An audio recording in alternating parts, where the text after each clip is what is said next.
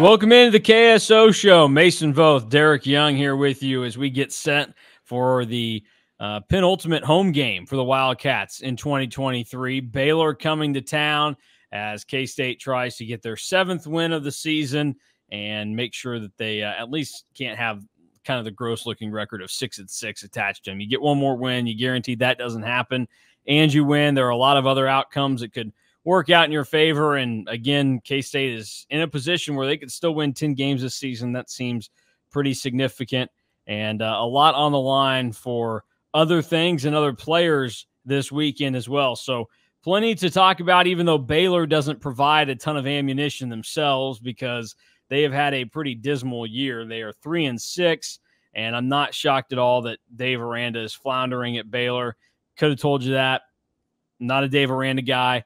Anybody that was, you got swindled by him. He had one good year. Unfortunately, since then hasn't been as great. But we'll probably talk a lot more about what K-State can do and what they didn't do against Texas and how they corrected against Baylor, because Baylor has not really shown the propensity this season to be able to really prevent teams from doing what they want to do. If you look at what has gone on against Baylor, Texas beat them 38-6. Utah, with like their third-string quarterback, was able to get a substantial enough lead. They won in Waco. Texas Tech dominated Baylor this season. Iowa State got a big lead early, and all four of those games that I mentioned, those were home games for Baylor, not even road games. The Bears, their 2 road games this season, they've won at UCF and at Cincinnati. Obviously, if you're worried, like, oh, well, they're pretty good on the road, consider the competition that they faced in those games as they get ready to come to Manhattan. So we'll see what the Bears and the Wildcats do for us on Saturday at 2 o'clock. But D.Y., I'll start with you. Just general thoughts heading into this game, whether it's about K-State and what they need to do, or maybe you have something about Baylor that is worth pointing out. Yeah, they are undefeated on the road. You got to remember one of those road wins was against UCF. And they were losing by 4 touchdowns in that game. So not your typical win either.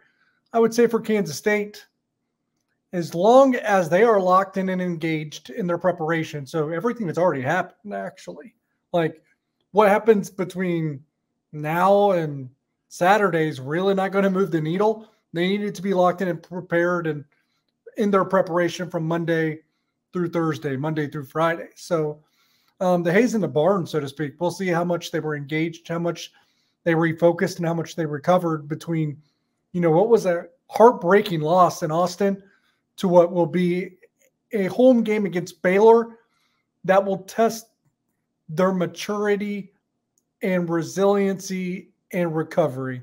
Because as long as K-State did what they were supposed to do throughout the week in terms of preparation, and they aren't flat to begin the game on Saturday and give Baylor a little hope, then this shouldn't be close, right? So, and in the past, under Chris Kleiman, they have responded well to losses. It hasn't been an issue.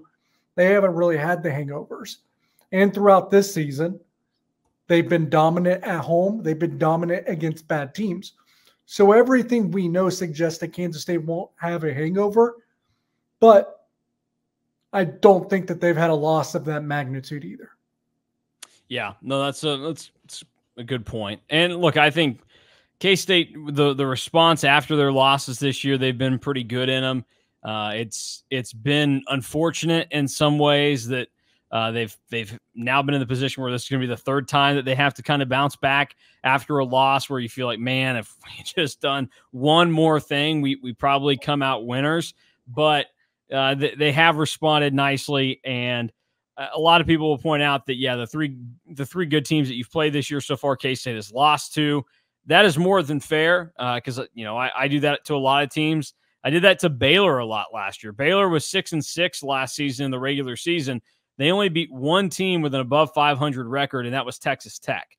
K-State's in a position right now where there's a realistic chance, not counting Troy, who, obviously they beat in the non-con, but there is a legitimate chance that K-State only beats one team with a 500 record or better this year, and it's KU. Now, Iowa State, if they win this weekend, Iowa State will be in that boat, but Iowa State has to go on the road at BYU, so it's not out of the question that Iowa State loses out and they end up 5-7 or something. So K-State could have that type of season, but when that goes down, you still have to give a team credit for not slipping up and losing a game of that magnitude, because there are other teams out there that will have that happen to them. I mean, KU is going to have to fight this weekend and not beat Texas Tech. I think KU is only like a 3.5-point favorite at home against Texas Tech. So, I mean, that's obviously there are smart people out there that think that Texas Tech is going to give some good fight and really push Kansas, and KU has to make sure they don't drop that game. Yeah, same goes to say for Oklahoma State. They play at UCF. I think that's at 2.5 now. So there's a lot of people that think the Pokes are on upset alert when they go to Orlando this weekend. And remember, they could be having a letdown. They just won the last Bedlam. Yeah. No, very true. They are definitely in letdown spot city, probably more so than anybody. It's a bad matchup for the night. So the line's a little stinky there that Oklahoma State's less than a field goal favorite when you got the league's best running back going against the league's worst run defense. Yeah, it's true. I don't. Ollie Gordon might have himself a heck of a day. DJ Giddens was at 300 yards. Yeah, I mean, look, I already talked about how easily K-State and KU both ran all over UCF and Texas Tech. I mean, Taj Brooks, I believe he had a pretty solid day as well.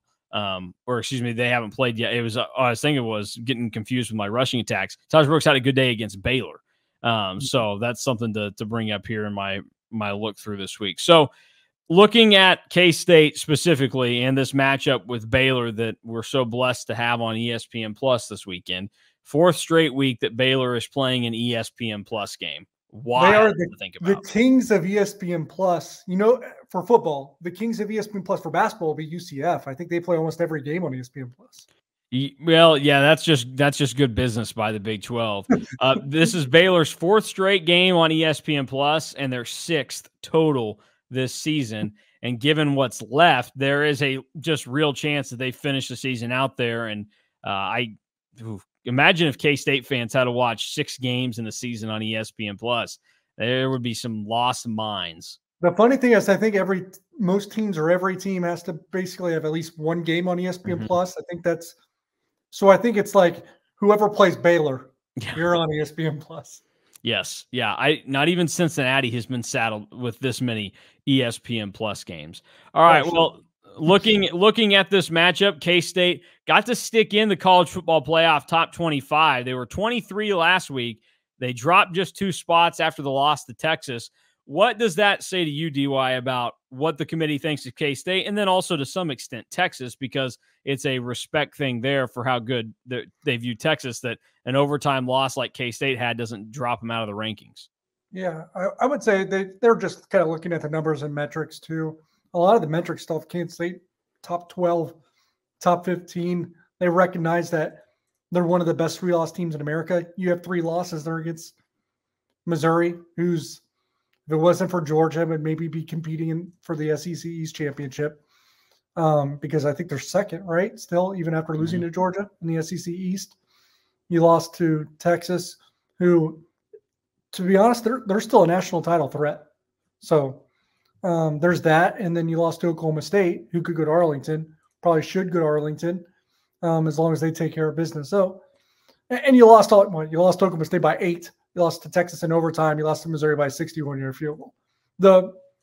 It doesn't make you feel any better if you're a Kansas State fan. I'm not saying you should, but man, the margins are razor thin. I wrote this week. You have some guys making plays this year, just like last year. They're just not making the play because all their wins are blowouts and all their losses are by 1 possession or less, or I'm not saying a fluke, but a crazy deal, like a miracle 61-yard field goal and a miracle basically red zone goal line stop in overtime. Yeah, no, it's been like paper thin, the margins and the losses, and K-State, unfortunately, this season has either been on the opposite end of a bad bounce, or they just have not done enough. Whereas last year in some of those games, they pushed themselves over the top and they did enough. Now, I think, revisionist history, you could go back and look at last year and say that honestly, K-State's going to do a very similar thing. It's just that the rest of the Big 12 this year is not as good as it was last year. So a team like Texas Tech they're not beating Texas this season like they did last year. Or, I mean, you never know. You never know. Well, I mean, I it hasn't happened yet, though, is what I'm saying. Yeah, like yeah. last year at this point, we had already seen some of these Yeah, you're teams right. drop those games. It's just the disparity between if you are the halves in the Big 12 this year, which essentially there's like 4 of them: K-State, Texas, Oklahoma State, and KU. You could maybe throw Iowa State in there, but it's questionable. Oklahoma, I guess, maybe. But the halves have taken advantage of the lower teams when they've played them. It's just not happening. There's not that playing up ability this year. I would agree. The only thing I said, look, I think Texas is going to beat Texas Tech this year, but here is an interesting way to look at that, is what I was thinking, is I still think this year's Texas Tech team is better than last year's, and last year beat Texas. Now, the Longhorns, I think, are a more complete team than they were a year ago, too. Quinn Ewers is not going to beat himself as much as he did last year, and he still has the nation's better, not the nation's second best tight end in Jatavian Sanders, probably. The best wide receiver core in the country, perhaps. And, well, we just found out an elite defense. And Texas probably doesn't get enough credit for being as elite on defense as they are.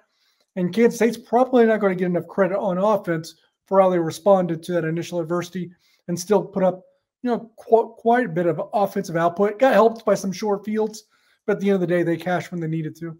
One play short again. Yeah, and, a lot of plays there, a lot of opportunities. It seemed like for K-State, they thought that they had what they wanted. There were just some breakdowns that ultimately ended up costing them. So we'll see how they bounce back. I mean, how we've seen it, obviously. Tough losses. K-State comes back. They're ready to go. But it was a little different, I would say, in this game because it felt like that there was one total segment of your game plan that was just completely negated by Texas. K-State could not run the ball to save their lives. I mean, how does K-State respond coming into this game now, and how conscious are they of, okay, we got to get back to running the ball well, and could they almost commit to the run too much against Baylor? No, I don't think so, because Baylor can't stop anything. It's really that simple. Yeah. So I just don't look, I think there could be a little bit of a slow start, but I don't think it's really that you overcommit to the running game again, because I don't think Baylor is really equipped to stop it. Yeah, I mean, and that was I got confused earlier when I was going through there. I knew that one of the schools had given up a lot of heavy running to Taj Brooks, but if you go through and you look at some of the games that Baylor has played against what I would call the better running backs in the league, the better running teams in general, Jonathan Brooks of Texas went for 106 on Baylor. Big day for him. Taj Brooks went for 170 against Baylor, and one that's kind of under the radar because he plays on a terrible team, but Corey Kiner of Cincinnati, who is a very talented running back, he ran for 129 on just 15 carries against Baylor, and Baylor won that game. So guys that can move the ball, they have done so on Baylor very, very well. And I guess the other one that I should throw out there is that UCF had a pair of 100-yard runners against Baylor. Johnny Richardson ran for 105, and R.J. Harvey ran for 95. So very, very much susceptible to the run, and I think that K-State will be able to exploit that.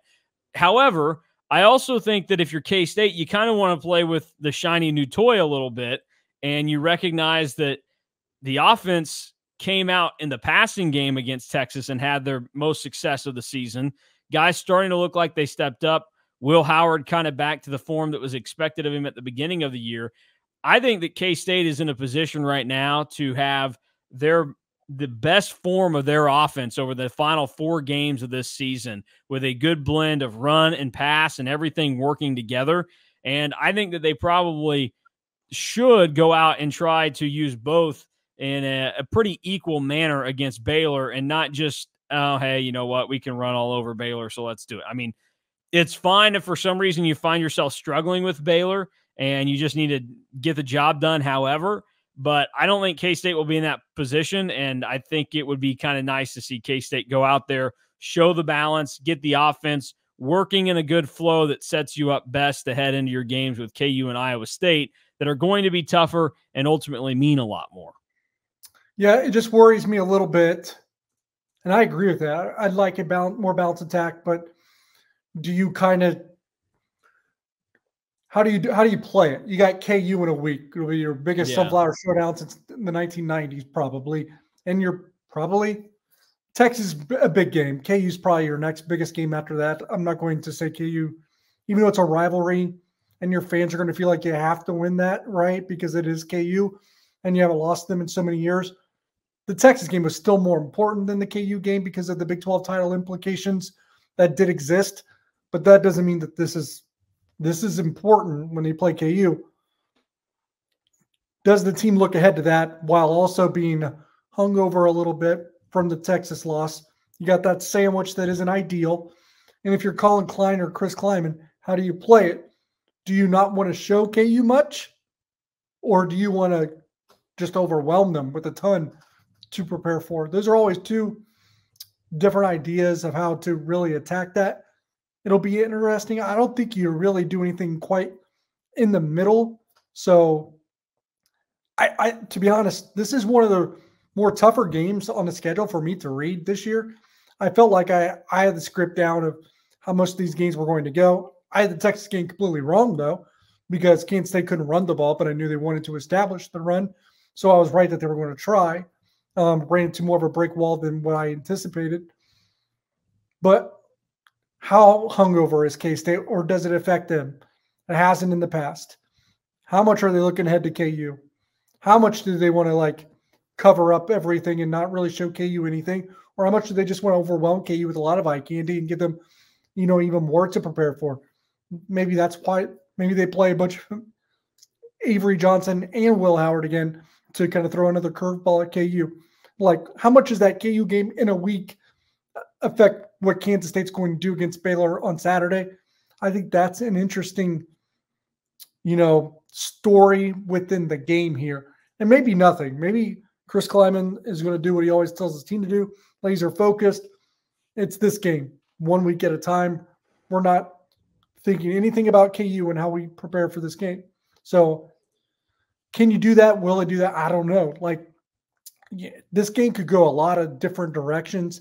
It's kind of why I think K-State could be tight in the beginning and try to feel themselves out a little bit. I could see a slow start. I don't think they're going to start slow. I think they come out and they start pretty hard and fast. I just the way that they've played this season, they've done well. And you think about last week not being able to go out and start quick against Texas, they're for sure going to want to do it here in this game against Baylor. And I think the opportunity's there. And I think that you can find balance, but you can do it in a simple manner against Baylor.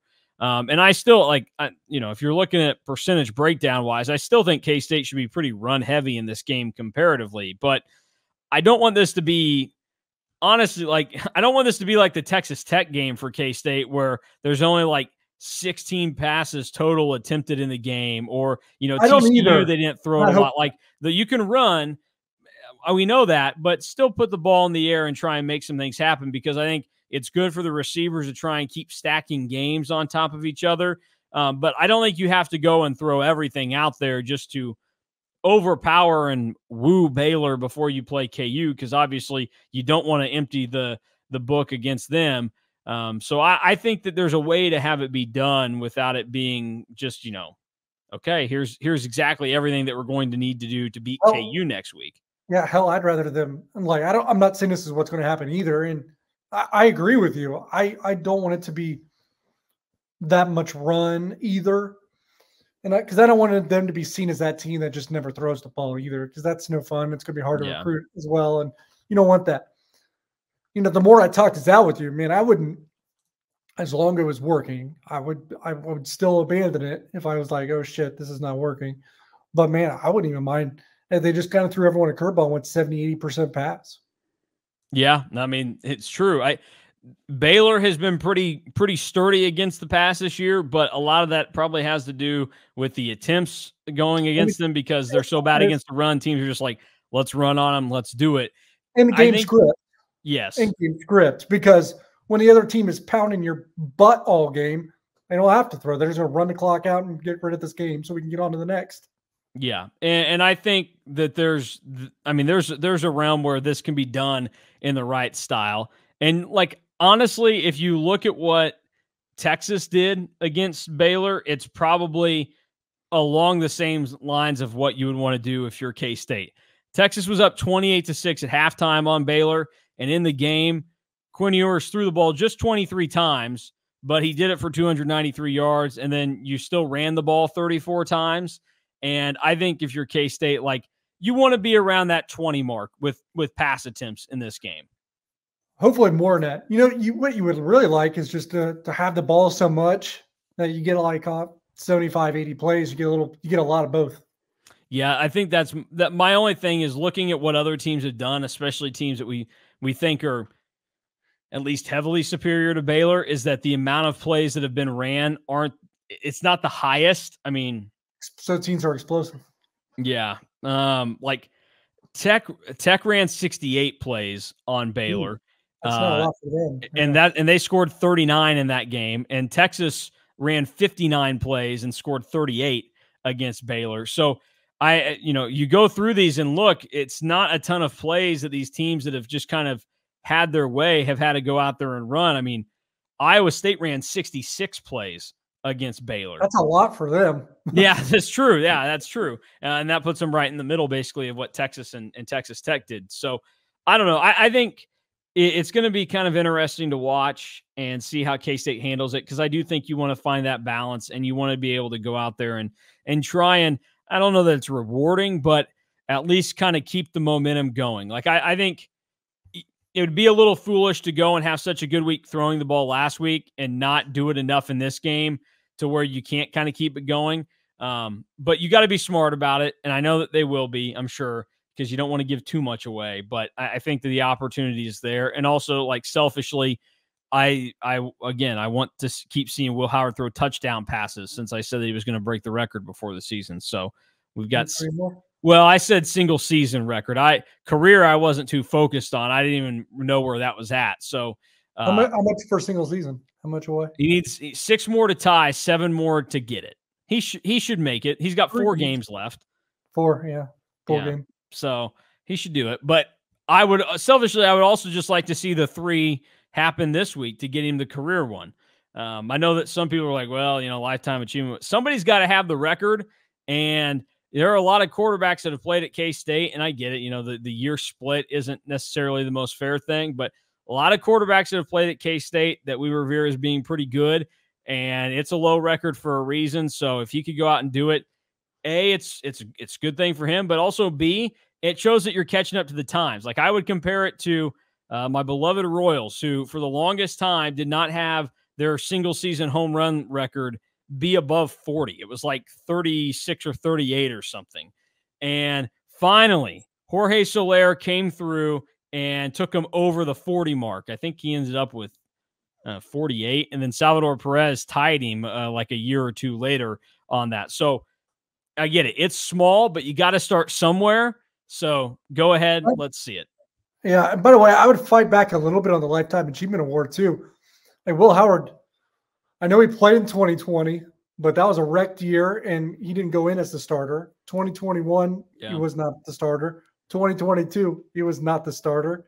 Like, he played a bunch of half seasons, and coming in as a backup is not an easy thing to do either. So, and if you're the second best quarterback in 3 of the 4 seasons you played and you still break the record, I think that says a little bit about him and the success he's having. Yeah, no, I would agree with that. I mean, and he's thrown 33 touchdowns the last 2 seasons. Not like does he have the most starts ever in K-State quarterback history? I don't think so. I would have to check on that, but at this point, I wouldn't think that he has the most starts. No, because he's had he had one season where he started 6 or 7 games. Another, he started 7 last year. Did he start 6 in 2020? I think. They played 9. They played 10 games in 2020, and he started 7 of them, I think. So 7 last year, 7 that year. 14's a season, man. Yeah. So that's only one season. And he didn't in 21, he didn't at all, did he? In 21, he started the game at Oklahoma State, and he started the game against he started the game against Nevada then. He started those 2 games, and then Skyler was back, and Texas in 21. Never forget the start of Texas. Before this year, he had 16, 17 starts. Yeah, so something like that. That's like a season and less than half. Like, yeah. And he's going to break it. You know what I mean? Like, it's not, he's not breaking it because he's started all 4 years. He still has started barely over 2 seasons worth. Well, and to just kind of put this in perspective, if he were to reach get 7 more touchdown passes this season, which is what he needs to break the single season record, he would push himself to, in the last 2 seasons, like I said, he's at 33 right now. He would push himself to 40. 40 is what Jake Waters threw in his 2 seasons at K-State, 2013 and 2014 as a JUCO transfer. So he's doing the same thing that a lot of these guys did. He's just doing it in less time or the same amount of time, essentially. Yeah, so it's not necessarily a lifetime achievement award if you compare it to them. Because if we say he started about 17 games, that's what kind of felt right. You add in the 9 that he started this year, even though he didn't play all of them, the whole games and a few of them, that's 26. That's exactly 2 seasons. Yeah. No, that's very, very good point on all of those. So I don't know. I push back on the lifetime achievement thing just because somebody has to have the record, and a low record suggests that, obviously the K-State offense has not been in tune with what a lot of other places around college football have been.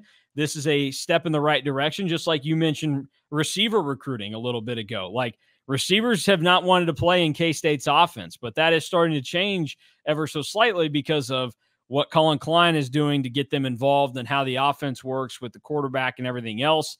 And obviously, say what you will about Will Howard, but he's done a pretty solid job the last 2 seasons now of throwing the ball. And you have a guy in Avery Johnson that you feel like is going to be pretty good in that department moving forward as well. So just a couple things to note. All right. We've talked about a lot here in this game already. Is there anything that Baylor does that concerns you going into this game? Like, it's easy. It's fine if you just say that, hey, Baylor sucks and K-State's going to dominate them, because that tends to be the way that I think, and that's how the Big 12 has worked this year. But is there anything that K-State should be even remotely concerned about with Baylor? K-State's got to be worried about themselves, I think, more than Baylor. That's the way I feel about it. What I will say is Baylor is a lot better with Blake Shapen rather than the alternative. So he can play a little bit as long as he's healthy. And, man, they've been god-awful running the ball, so I'm going to feel really stupid about this. But Richard Reese was an All-Big 12 preseason pick for a reason, so he's still a talented dude. Yeah. No, that's fair. What's odd about the Baylor situation this season, for people that haven't necessarily followed along with it, is that Blake Shapen has not been their problem, which his numbers are good. Yeah, if you watched him last year, you thought Blake Shapen is the problem for Baylor. And this entire season, it's not been because of him. It's been literally everybody else. And it just goes to show that even if you have a good or average quarterback, they can't save you in a lot of ways. So I just think I think that K-State's going to be too much for Baylor. I don't see anything that overly concerns me. And so I'm with you. Like, it's just, if K-State is going to end up beating themselves, then that's going to be the issue in this game. But Baylor's been weird in a lot of ways this season with how they've operated. People probably think about their running attack and how that's worked out. They've been really odd in their usage in terms of how they've ran guys this year. Dominic Richardson, he's got just 81 carries on the season right now. Richard Reese, who, if you go look at what Richard Reese had go on, he carried the ball almost 200 times last season. He only totaled 57 this year, and he's played in every game for Baylor. That's the odd thing about this, is that it's not like he's, been out for multiple games. He is playing consistently for Baylor, and for some reason, a guy that got 200 carries and ran for almost 1,000 yards last season, he's barely touching it. And some of that has to do with the fact that Baylor has found themselves in big holes in a lot of games. But something is very odd and off about how this team has operated this season. And K-State playing a home game, being pissed off after a loss, kind of finding their groove in a lot of categories right now. They should take care of big business against Baylor, and it should not be a difficult task. I would agree. And if they beat themselves, the only thing I would say is Blake Shapen is savvy enough to take advantage. Yeah. All right. Well, let's roll on here. Shift into we're going to go a little bit out of order here for a second. We are going to dive into the Big 12 scoreboard first and take a look at what's going on around the rest of the league, because the league title race is heating up. It's going on in a big way. And so we will first take a look at what's going on in the Big 12 scoreboard. First game up this weekend in the Big 12, Texas Tech on the road in Lawrence, taking on KU, 11 a.m. kick on FS1. Only 2 Big 12 games on FS1 this weekend. That's quite the deviation from like the standard 3 or 4 that end up on there. The Big 12 dominates FS1. What do we expect from KU and Texas Tech? The line is a little interesting for KU being on the hot streak they are. They had the chance to get to 8-2, but they are only a 3.5-point favorite at home against the Texas Tech team that obviously has had their struggles this season. I mean, I'm the wrong person to ask about KU anymore. I faded them. I had Oklahoma winning that one comfortably over KU. I had Iowa State beating KU last week. I'm probably done doubting them. Weird line, but it might be a very, very close game. I just have a hard time thinking Texas Tech wins. Yeah, I mean, I think I don't see Texas Tech winning that game. Just I don't know why anything would change. I mean, yeah, they could battle, but if they're going to battle, I still think 3.5 KU can handle at home. Yeah, against Texas. I will say they've been more respectful with Bear Morton, quarterback at least. It's true. Yeah, K-State definitely saw probably the worst version of Texas Tech, although they saw half of Baron Morton at least. BYU got full Jake Strong the entire game, so maybe BYU that was ugly, right? Yeah, it was ugly. It was not good. 3 interceptions again and everything else with it. So I don't know. We'll see what happens there, but it could be an 8-win KU team before we know it. All right. After K-State and Baylor go at 2 o'clock, 30 minutes later, O-State and UCF kick off 2:30 ESPN.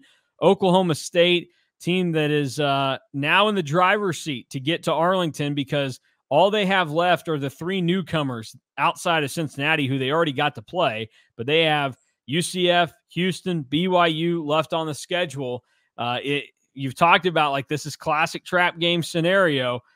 Does Oklahoma State survive the trip to Orlando?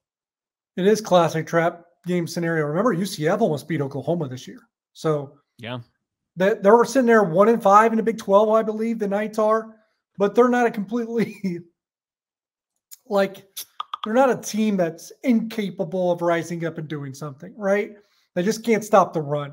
So I think Oklahoma State should be able to survive, but with everyone thinking should be a close game, the books think that, the metrics think that.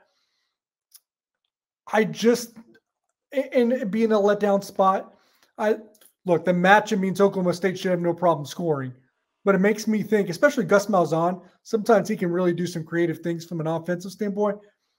You know, I have a best bet in this game, obviously, too. I will say it spells out at least that UCF is going to be able to score. Yeah, I mean, I think that there is a chance that UCF can put up some points. And they, since John Rice Plumlee has come back and has played full time, they have been able to put up some points. It's just he's also made some errors that have prevented them from winning games, basically, if you look at how it's gone down. I mean, they scored 28 last week, 28 against West Virginia, 29 against Oklahoma. They've put up points. And honestly, I mean, they've been over 30 points in all but a handful of Big 12 games. So even in losses, they've been able to find ways to score. But Oklahoma State scored 31 on K-State. Yeah. Well, asterisk, but that's how it goes. On the road. Yeah. So moving on after that, I think Oklahoma State gets it done. I also have a best bet from this game, so we'll get into that in just a moment. West Virginia and Oklahoma from Norman, 6 o'clock night kick on Fox. West Virginia going to just continue to try and scrap their way through this season. They've been impressive to not, falter as much as I thought they could have. There were some opportunities there, but they've won 2 straight, beat up on some newcomers, and now they get to finish out. After Oklahoma, it's a very favorable finish for West Virginia, Cincinnati and Baylor on the docket. So we could realistically see an 8-win West Virginia team in a year where we thought they might struggle to win 3 and Neil Brown was going to get fired.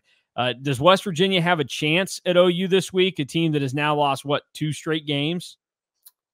It wouldn't shock me if it was close, to be honest, because what we do know about West Virginia is that they have their flaws just like anyone else, and maybe more than some teams, but they're tough as hell this year. They are tough as hell. And Oklahoma's a fraud, I think. Yeah, well, we know this, at least an advisory right now for Brent Venables. We'll see how it goes. All right. Cincinnati, Houston, 6 o'clock, FS1. Houston should win this thing, but I guess there would be the realm where Cincinnati, who is still kind of looking for that first Big 12 win, they really get up for this game because it's their best chance to win one. But the line's only like 2.5 in favor of Houston.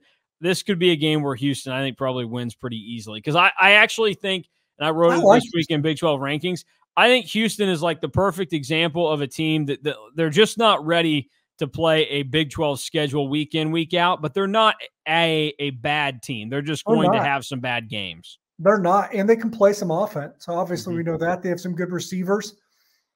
They get thumped really bad sometimes when they play the good Big 12 teams, although they did hang with Texas, so they can rise up too. Look, I think Houston wins that game as well. I think of the 4 newcomers, and we'll have our Big 12 power rankings out maybe by the time that this releases, but I think Houston's the best of the 4 newcomers at this point. I think that there is a strong case to be made. I mean, BYU put themselves in position early to have the better record. They kind of stole a non-con win, but I think I am with you. In Houston, this would be big for them this weekend because they'd get to 5-5, and their last 2 games were Oklahoma State and UCF. If they could win 2 of these last 3, Houston's getting to a bowl game this year, and that should be considered a significant win for Dana Holgorsen and Houston this season. And there's multiple scenarios for Kansas State to try to get their path to Arlington, right? One of them is Oklahoma State winning out. One of them, and there's another one I think where maybe Oklahoma State drops a couple games, right? You can look at it multiple different ways. Let's say Oklahoma State for some reason does get upset in Orlando this week. Houston beats Cincinnati, and they're fighting for bowl eligibility. They're going to play a really good game against Oklahoma State. Yeah. I look forward to seeing what comes out of it. All right, another night game, Texas, TCU. Boy, ABC, giant losers this week to get this game as their Saturday night primetime game. Look, Quinn Ewers is going to start, it looks like, according to Steve Sarkisian now. TCU obviously has not been that good this year, and I think that Texas is probably ready to go out there and storm past TCU with some ease. I agree. The Horns are so good when they're locked in and play a full 4 quarters, and obviously it's easier to do that when Quinn Ewers is your quarterback rather than Malik Murphy. And I would say the Frogs this year, they're frauds compared to what maybe people thought they were going to be, but they're okay. The fraudy Frogs, they're okay. They're just overmatched when they play the good teams in the Big 12. That's really what it is. What I will say is we saw this a little bit last year, and obviously they were good last year, so maybe that played a role. But TCU at night, sometimes a weird place to be. Yeah, very true. We'll have to see. Are they doing their blackout or whatever? Yeah. Oh, yeah, good point. I mean, that was a very. Now they were good, so it's different. But that was as hostile of a road crowd. Like you go into Texas, it's loud, but it's not necessarily hostile. They're not like they don't want to like leap over the fence and like choke you out. Like when Kansas State was at TCU last year, they were getting shit thrown on them. It was pretty nasty last year. Those TCU fans, I don't think there's a lot of love there for K-State and TCU people anymore. So no, and TCU fans, they're probably going to be the same way against Texas. You got to think that there's that little bit of vitriol as well. TCU and Texas might be the two most arrogant fan bases in the state. I know that some would probably make a case for like Texas A&M, but I don't know that it's much arrogance for Texas A&M as it's weirdness. I think for TCU and Texas, it's just straight up snobby, rude. We're better than you. And I think both fan bases are as annoying as it can get. So TCU just a little bit more nasty. Yeah. Yeah, for sure. All right, last game in the Big 12 this weekend. Get excited. This is a taste of what is to come for the future of the Big 12. Late night kick, 9:15 p.m., Iowa State at BYU. Iowa State's still an 8-point favorite in this game, but this is a scary situation to go into if you're Iowa State. Late road kick in Provo. BYU's got a pretty good record in night games up there.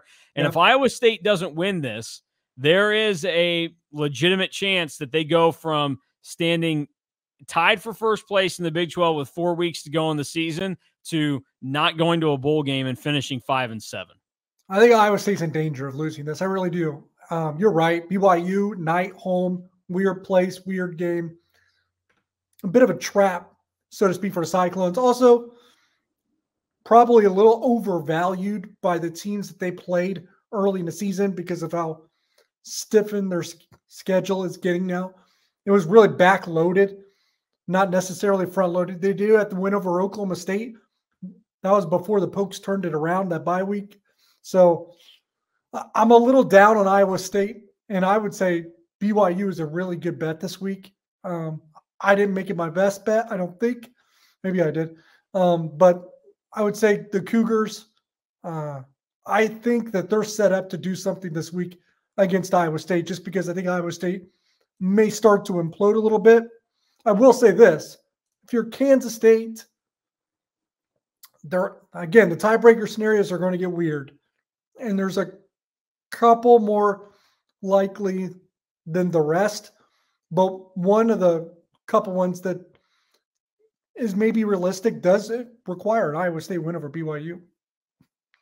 Well, I don't know about that. I think I would just hope for another scenario to work out and root for BYU to beat Iowa State. That'd be pretty funny. So, yeah, I'm with you there. I think BYU at least covers.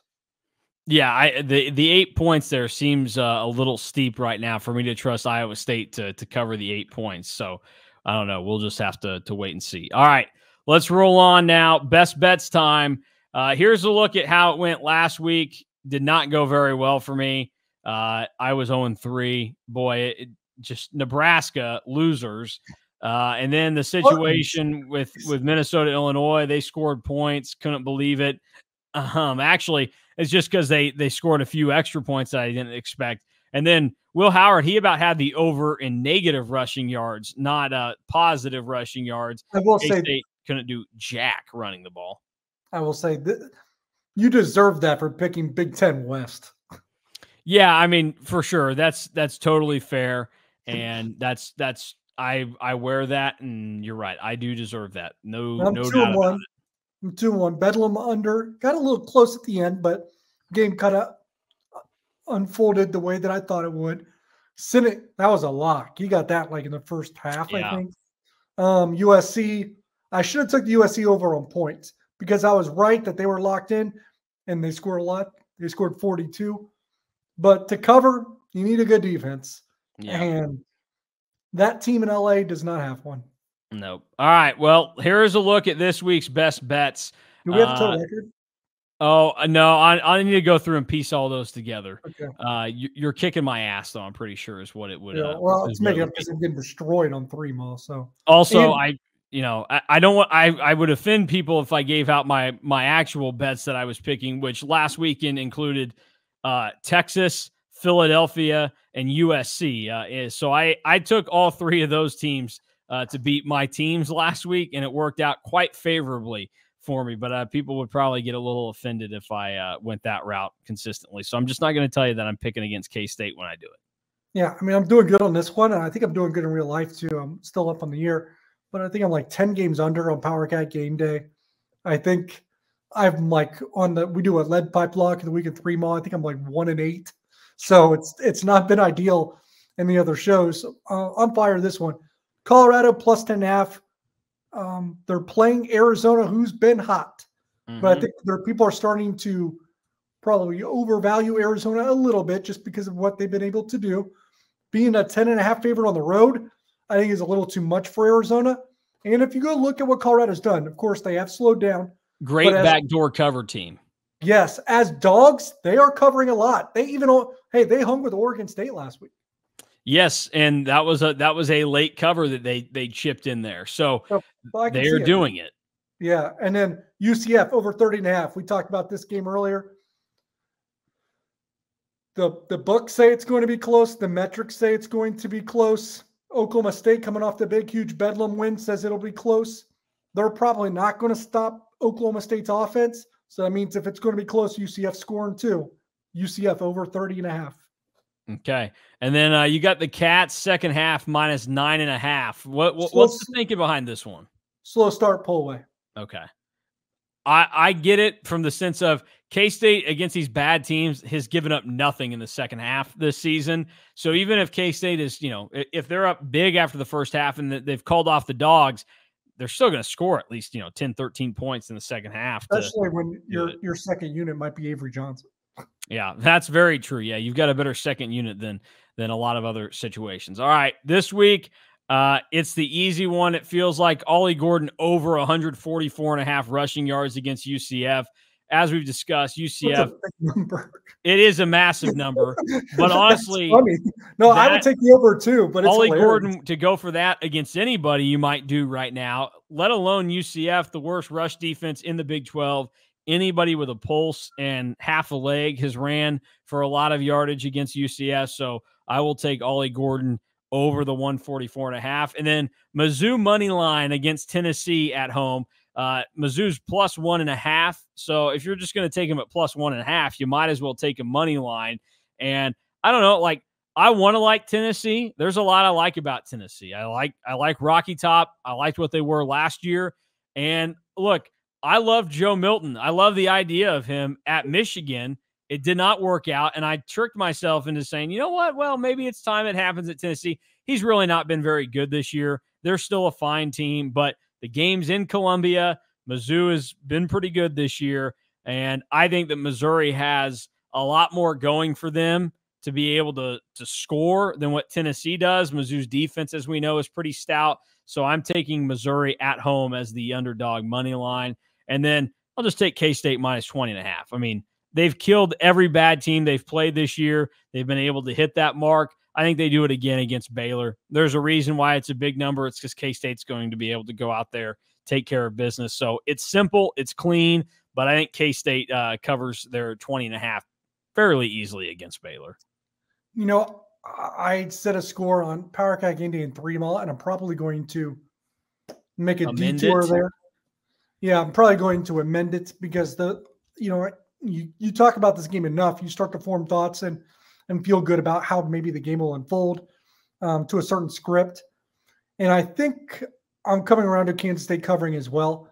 And I think it's because of a big second half, which is why my best bet for the game is what it is. So I guess we'll dig into that a little bit now. We'll go to we're ready for our pick. I guess we got MVPs. If it goes well for Kansas State on offense, you know what? Give me a receiver. Give me Keegan Johnson sustaining. Oh, we're back. We're back, baby. Keegan Johnson back. Defensively, I'll just stick with a hot hand on defense, too. Jake Clifton's been one of the best defensive players on the field, so I'll stick with him. Yeah, Jake Clifton was good in spots against Texas, had a big tackle for loss at one point, and it's been big to have him back. And obviously he dealt with some injury stuff earlier in the year, but getting closer to his normal self. Look, I think for K-State, offensively, it seems like the easy answer to go running back. So DJ Giddens victimized UCF, and it's been kind of calm and quiet over the last couple of weeks. I think DJ Giddens probably has a pretty big day for K-State, even though I would implore them to throw the ball more. I do think that he's just going to be able to do a lot against Baylor. And so I'll throw DJ Giddens out there offensively. Now, on the defensive side of the ball, Baylor has had to throw it a lot this year in a lot of circumstances because they found themselves down. And like I mentioned earlier, they're just not wanting to give it to the running backs for whatever reason, just even to begin with in games. So there are a lot of things to kind of think about and look at in these circumstances. But I'm going to go with the defensive back against Baylor for the defensive MVP. I've been on it all year long. It's going to happen at some point. Marquise Siegel is going to end up with a pick six. He at least is not going to let one fall through his hands this week. Blake Shapen's going to put the ball in the air too many times. So I'm going with Marquise Siegel. We'll see what happens. And I'm only going with him because he'll get the vanity stat, or at least one of them, because in a lot of these games against inferior opponents, the DBs really haven't even been tested in these games. That's how good everybody else has been defensively, where there's been a lot of throwaways or, scrambles for a yard or just a lot of things that even when the DBs have covered well, there's just not been any opportunities for them to get their hands on balls. It's been against these better teams and they've missed their chances. Marquise Siegel is not going to miss every chance. At least I don't think he will. So I think the stone hands turn into velvet gloves for one game this year, and it will be this game against Baylor because Blake Shapen will put it on him.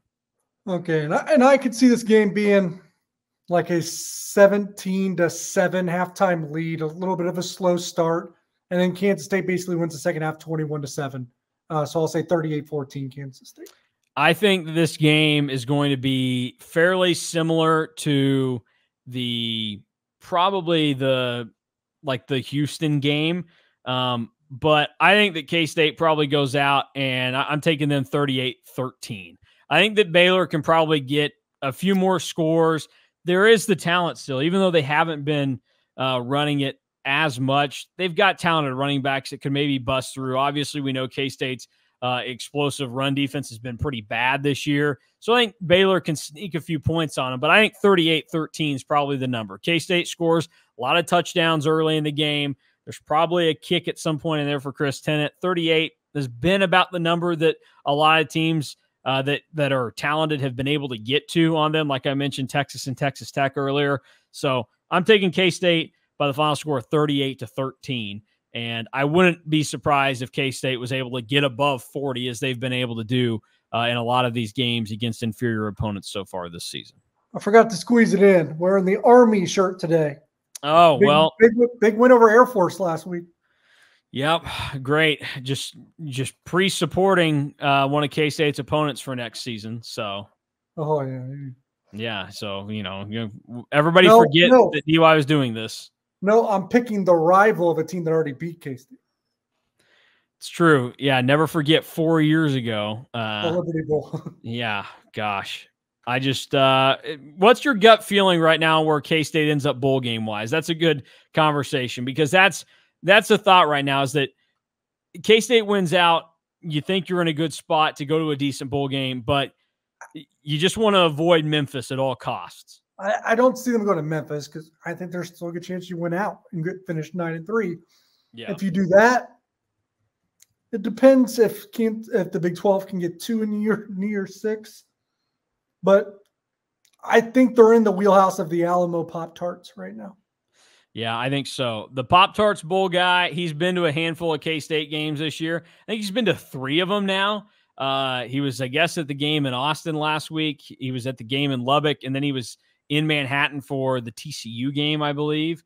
It's either TCU or Houston. And the rumor has it that another Pop-Tarts Bowl rep will be in the house this weekend. So, and K-State's never been to Orlando. We know that Iowa State got to go however many times because Jamie Pollard is a kiss ass. So I think that Orlando seems like the likely fit for K-State this year. It'll be interesting. Yeah. Just no Memphis. No Memphis at all. I doubt it's Memphis. I could see Orlando. I'm actually, selfishly pulling for San Antonio. Never been there. Oh, well, never forget the Alamo.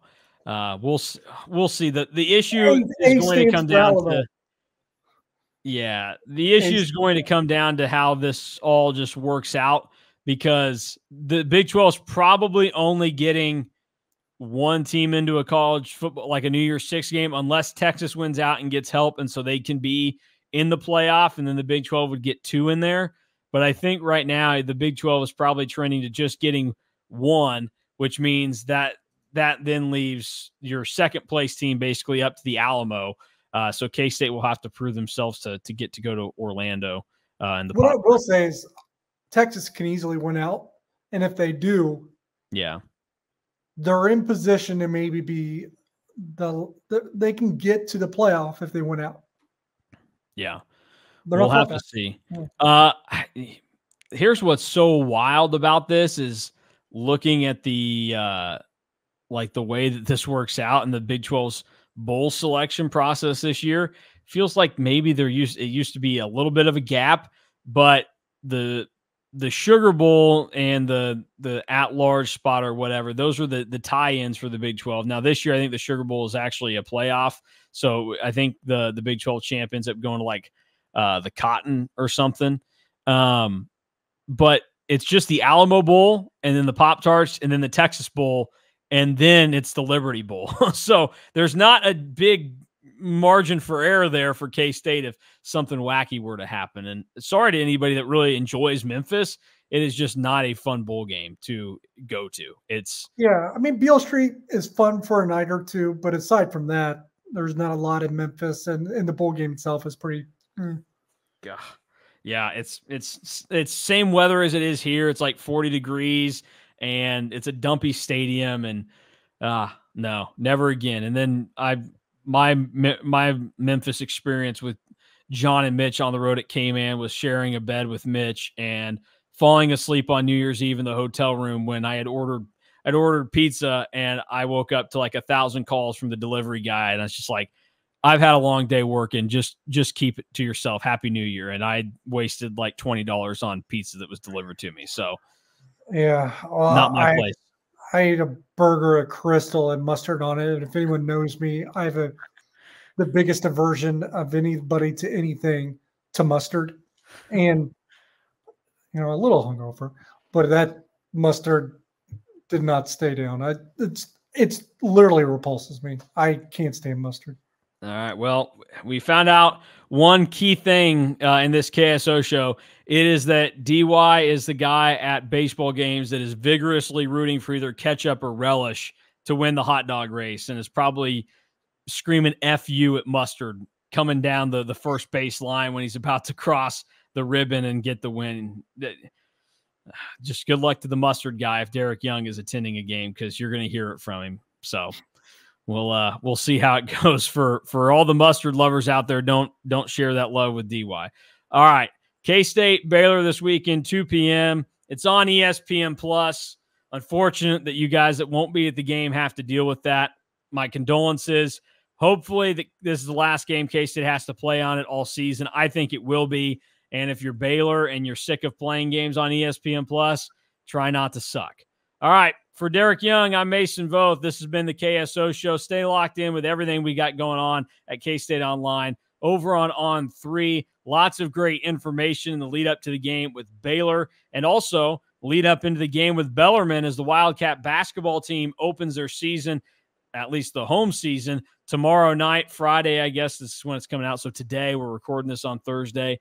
But Friday night, Bellarmine, going to be a nice weekend. And also shout out to Jason Mansfield and the K-State volleyball team. Swept number 3 Texas on Wednesday to have a pretty impressive victory there. 3 straight wins at home against some top 10 opponents for the Wildcats, and they're doing it in dominant fashion. So things are going pretty well for K-State sports right now. Football tries to continue the trend on Saturday as they look for win number 7 against Baylor.